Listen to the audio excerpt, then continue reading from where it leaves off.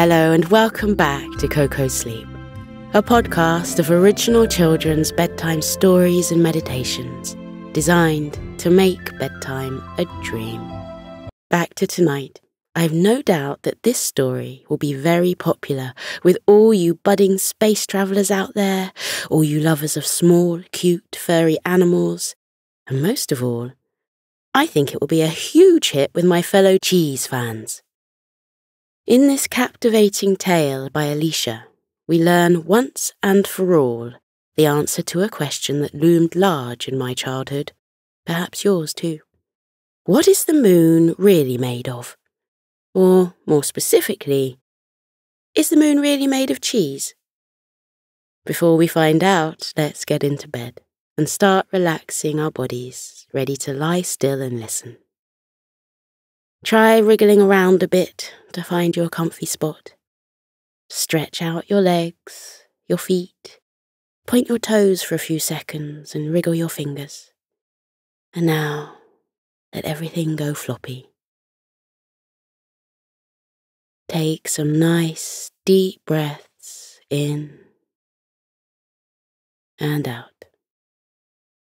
Another one, in and out. And now snuggle down a little bit more. Great. Now you're ready. It's time for me to begin Mice on the Moon by Alicia Ainsley.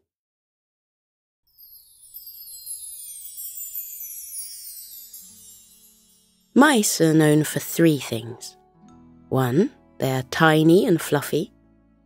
2, they speak with the most adorable high-pitched voices. And 3, they love cheese. And no mice love cheese more than Morty the mouse and his family. Morty was married to Martha, and together they had 9 children. With so many little mouths to feed, Morty had to go out and work very hard to provide for his family, whilst Martha stayed at home and looked after the children. They were an excellent partnership, and as their little ones grew up, they became a great big team. Morty had spent his whole life working diligently, around the clock, to build a comfortable life for his family. When he had first started out, he was swiping fallen pieces of food off the ground of human houses to take home to feed his little ones.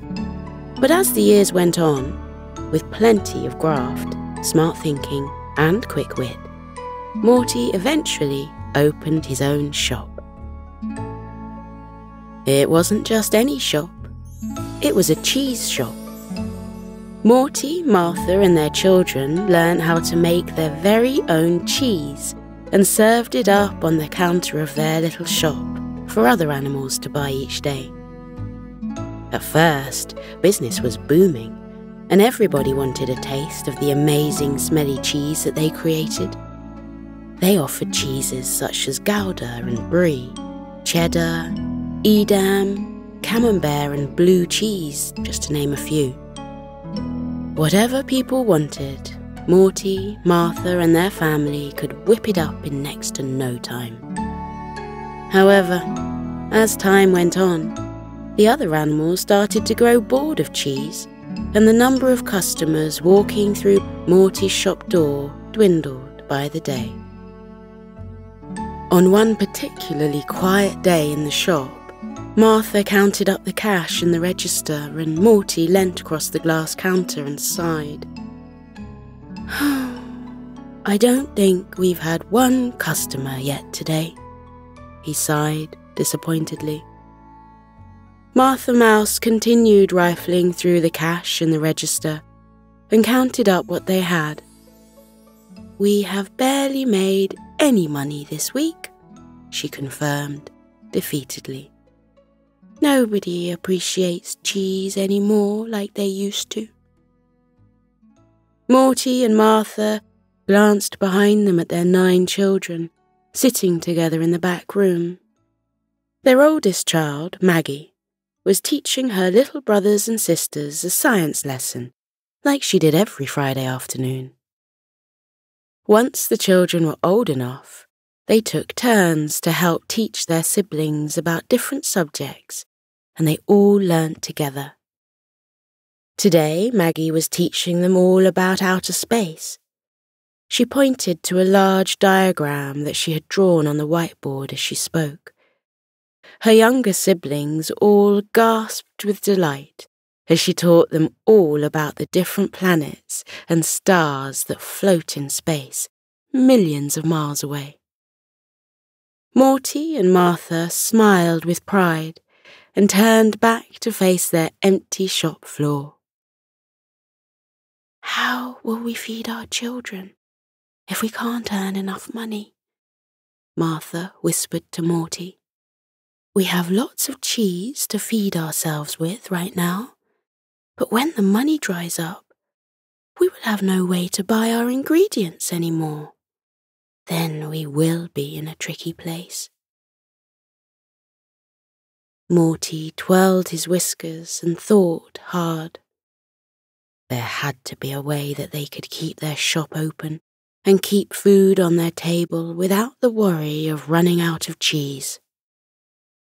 Morty looked back at his 9 sweet children, so eager to learn and so enthralled by the notion of space.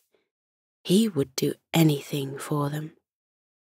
Then, suddenly, a light bulb switched on inside Morty's head, and he had a thought. As Maggie pointed to the moon on her class diagram, Morty recalled a myth that he had heard as a little boy. When he was younger, Morty's parents would tell him bedtime stories all about the moon and how it was made of the most delicious cheese.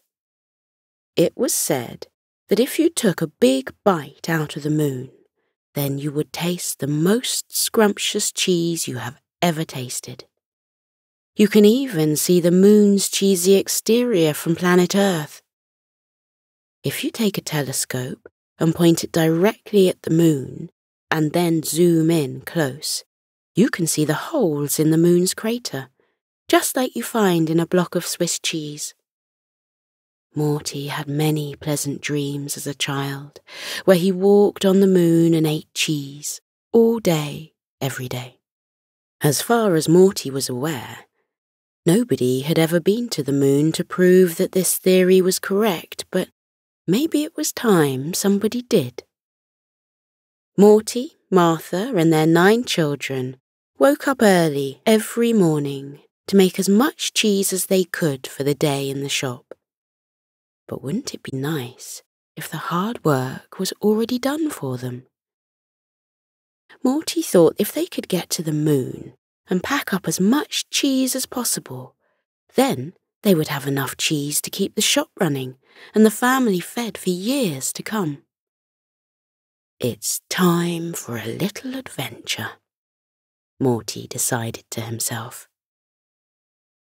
In his limited spare time, Morty started to plan his ambitious mission. His plan was to build a tiny rocket ship with the help of his big family and fly up to the moon to see if it was, in fact, made of cheese. Then, if the stories were true, they would pack up as much cheese as possible into their rocket ship and fly it back down to Earth to sell. It was a simple plan in theory, but nothing is ever as easy as it first seems. To begin with, Morty had to convince his wife, Martha, that it was a good plan. At first, she was not impressed with his idea, and she thought that Morty had gone mad. "You can't be serious," she cried, taken aback by Morty's suggestion. "Mice don't go to the moon, Morty, and even if they did, they'd be sorely disappointed by the lack of cheese when they landed. You are bonkers." Despite his wife's protests, Morty still believed that it was worth a try. They would never know if the moon was truly made of cheese, unless somebody went there to find out. The next problem was rather a big one. If Morty and his family were going to build a rocket ship big enough for all of them, then they would have a lot of work on their hands and a lot of studying to do. But in true mouse fashion, they all worked together fantastically to put the plan into action. Maggie Mouse, their oldest daughter, started teaching the rest of the children lessons in space travel so they could learn what it took to send a rocket up into space. The second oldest child, Marley, started leading lessons in carpentry to teach them all the skills that they would need to fix up a rocket ship. Then, the third oldest child, Murray, led art and design lessons, in which they all had a go at designing the perfect rocket ship to send them up into space. After some time of learning and planning, the mouse family felt ready to embark upon the next important step. In order to build their rocket, they needed lots of large, strong materials to form the walls of their ship. By working together, they managed to find scraps of metal to create the outside walls and little chairs from children's dolls' houses to be their flight seats inside the ship. They discovered an old piece of a milk bottle that would act as their window to see outside into space, and they compiled lots of matches to fire up the rocket with. Once they had all of the pieces they needed, the family worked together every night when their shop was closed to build the rocket. They hammered in nails, superglued walls, and expertly pieced the scrap together to make a rather impressive ship, large enough for the mouse family all to travel into space together. To complete their masterpiece, they painted the outside of the rocket bright purple with 3 yellow stripes around the fins at the back. For a bit of fun, they painted the pointed nose at the front of the ship with a white nose and some yellow whiskers. They named their rocket ship Apollo Fromage and painted the name on the side in big white letters. Their rocket ship was finally finished. "Are we going to the moon now, Daddy?" their youngest mouse, Maddie, asked with delight as they all stood back to admire their finished masterpiece. Morty smiled with wide, excited eyes and replied, Yes, we are. But first, we need to close up our shop here on Earth before we begin the journey." So the big family of mice closed up their beloved shop and donated the remaining cheese to their friends. Then they piled through the door of their rocket ship and sat down in their seats. There were 11 of them travelling in total, and they all had their own individual seat belts attached to each of their tiny chairs. The children all buckled into the back, and Morty and Martha sat up front in the driver's seats. Martha plotted their course to the moon and prepared the engines for liftoff. "Are you sure about this?" she whispered to Morty, still a little unsure as to whether he was crazy or simply adventurous.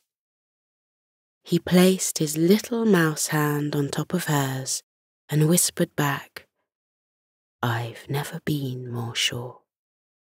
She smiled and grew with confidence at her husband's reassurance. She looked over her shoulder and into the back of the rocket ship, where her 9 children all sat, patiently waiting, and shouted, "Are you ready?" They all began whooping and cheering with joy, begging for her to set off. As Martha revved up the engines, Morty looked out of the window and down at the ground, where their other mouse friends all watched on with intrigue. He waved down to them, and they waved back. 2 of his good friends held up a banner which said, "Bon voyage," in big red letters. and Martha's best friend waved her off with a waft of her lace handkerchief. Everybody was so impressed by the family's efforts, and they were all inspired by their brave mission. Who knew? Maybe, one day, the other mice would join them on the moon too. The rocket ship suddenly began to rumble and shake as the engines switched on, and everybody sat back in their seats. Martha flicked a switch and pressed a button, and the countdown began.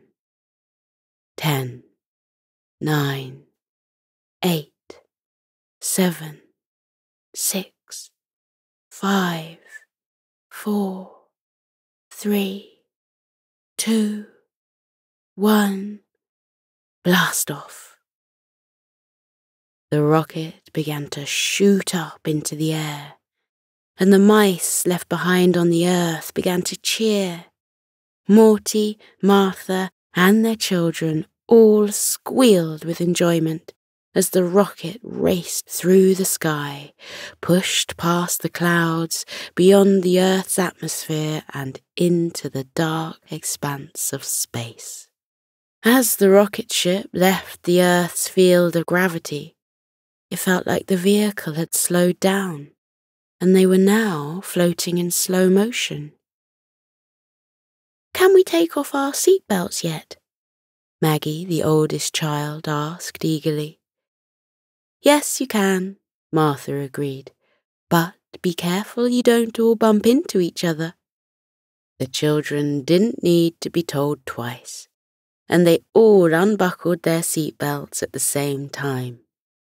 As they did, their little fluffy bodies began to lift and bob around the rocket ship. They couldn't keep their feet on the ground, and they all swam through the air as if they were swimming through water. "Wow, this is incredible!" Murray, their arty child, exclaimed as he spun around in midair. "Are we flying?" little Maddie questioned, confused but exhilarated by what was happening. "Sort of," replied Maggie, ever the intelligent one. "There is no gravity in space, so there is no gravity pulling us down to the floor like there is on Earth, which means we can float around in space and feel like we are flying." The children were all delighted by their new ability, and, despite their mother's instructions, they all moved around the space, bumping into one another and causing quite a cacophony of chaos on board the ship. Morty and Martha kept their eyes firmly on what was outside of their window as they directed the rocket through space and towards the moon. It was unbelievable that they were all in outer space. Everything that they could see now was almost close enough to touch, and yet they had spent all of their life on Earth, gazing up at the stars and the planets, knowing that they were far out of reach. They had never thought in their wildest dreams that they would be the first mice to go to space. They could see the big ball of light that is the sun shining so brightly that they couldn't look at it for too long. The sun was so enormous that it dwarfed every other planet and star in its solar system. They could see Venus and Mercury on the way to the sun, and Mars wasn't too far behind them. But the planets were not what they had come all this way for. In fact, their journey was going to be a lot shorter, as the moon was quite close to the Earth. Their journey only took a small amount of time in the grand scheme of things, as they hurtled through space with great grace and ease, eventually landing their rocket ship on the surface of the moon. As soon as they touched down on the moon, the children all floated gently back down to the ground and dashed over to the window to look outside.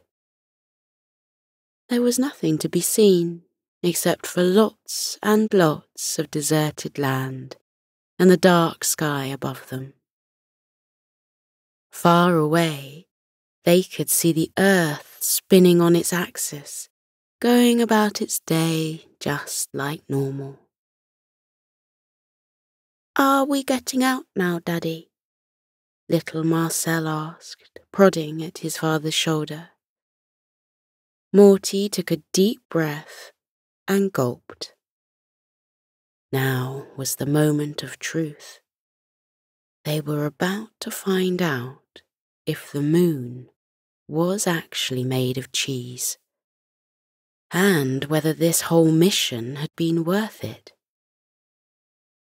The family of 11 all piled out of the rocket ship and set foot on the moon. The ground felt slightly squidgy beneath their feet, and with each footstep they bounced and boinged a little as they moved. Morty sniffed the air and noted that there was a slight sweet pungency that permeated their surroundings, but it was like nothing he had smelt before. It didn't smell like cheese, that was for sure. As Morty took in the sight of the barren moon, he started to think that his plan had been all for nothing. This didn't look like the cheese that he knew. Perhaps it was just a myth after all. The moon wasn't really made of cheese. Martha noticed that Morty seemed disappointed, so she attempted to lift his spirits. "Should we try a bit of the moon, then?" she asked teasingly. "I know you've been wanting to find out for a while what moon cheese tastes like." Their 9 children all gathered around, eagerly waiting for their father to take the first bite out of the moon. Morty pulled his cheese knife from his pocket and sliced a bit off the corner of a hole in the moon's surface. He held the slice out in front of him and inspected it. It was a grey colour, not yellow or orange like the cheeses he knew back on Earth. It also smelt of the same sweet, tangy aroma he had noticed earlier, but it did feel soft in his hand. Morty took a deep breath, placed the slice of the moon into his mouth, and began to chew. To his delight, his taste buds lit up with the taste of a familiar flavour. The surface of the moon was indeed made of cheese. It might have been a grey colour, and it might have smelt unusual, but it was undeniable. As soon as the slice of the moon had hit his tongue, he had recognised it as delicious cheese. In fact, this cheese tasted better than any he had had before. "It's cheese," Morty declared, and the family all began to cheer. They all began to pick chunks out of the ground and ate up lots and lots of moon cheese. They all agreed that it was the best tasting cheese they had ever tasted. Morty couldn't wait to share it with everyone on Earth back in their shop. The mouse family spent the next few days enjoying their time on the moon. They slept under the stars and played joyously across the face of the moon, hopping from place to place, aided by the moon's weak gravity. In fact, I bet if you got a telescope, focused on the moon and zoomed in, you would probably have been able to spot 11 tiny mice running across the moon's face as you prepared for bed at night. They all ate moon cheese until they were full, and then continued to sleep and play until they were ready to devour more. It was a perfect existence. After a few days of fun on the moon, Morty started to slice up big chunks of moon cheese and began loading them onto their rocket ship. "What are you doing?" his wife, Martha, questioned as she saw him working away. "What do you think?" he said. "I'm packing up this ship with moon cheese to take back to Earth to sell in our shop. That was always the plan, remember?" Martha nodded her head in realization. She had forgotten all about their plan. She was having such a nice time on the moon with her family that she had forgotten that they were supposed to go home eventually. "I don't want to go home," she confessed sadly. "I like it here on the moon. I want to stay." Morty gave her a hug and chuckled. "We can't stay on the moon, Martha," he replied. "Who would we sell the cheese to? There's nobody here." Martha sulked and shrugged her shoulders before suggesting, "Maybe we wouldn't need to sell the cheese to anyone. Look around. There's plenty of cheese for us to eat, and we'd never have to do any work again. It's all here, ready for us." Morty looked around them at the moon that they had currently called home. It was totally idyllic. They had endless amounts of cheese at their disposal, and the children were all loving playing all day, whilst Martha and Morty relaxed. They hadn't relaxed like this in a very, very long time. Morty was starting to come around to the idea of staying on the moon, but then he caught himself. It could get very lonely up here without any friends or anybody else to talk to. Eventually, they'd all get bored and wish that they had jobs to do. Besides, Morty missed his cheese shop. He missed all of the animals that he got to meet every day as he served them, and he loved sharing his passion and knowledge about cheese with his customers. Just then, they heard a jumble of voices calling out from behind one of the hills. They turned to follow the sound and saw their 9 children running over the hilltop towards them, chatting animatedly. "Mummy, Daddy," little Maddie called out. "You'll never guess what. We found other creatures on the moon." Then her brother, Marcel, added, "And they're really nice." Morty and Martha were shocked. They didn't think that anybody else lived on the moon. They hadn't seen anyone else since they arrived. This was wonderful news. The children had been exploring and ventured into one of the caves on the surface of the moon. When they delved deep into the cave, they came to the entrance to an underground city where lots of other moon creatures lived. The children eagerly led the way back to the place where they made this remarkable discovery and guided their parents underground. Just like they had said, there was a thriving city underneath the surface of the moon. And even more amazingly, the moon creatures looked very familiar. The moon creatures were small, fluffy mice. Many years ago, a family of mice must have migrated, just like them, to the moon, but decided to stay. They all had pointy whiskers and twitchy noses with big round ears. Although there were two main differences between the moon mice and Morty and his family of earth mice.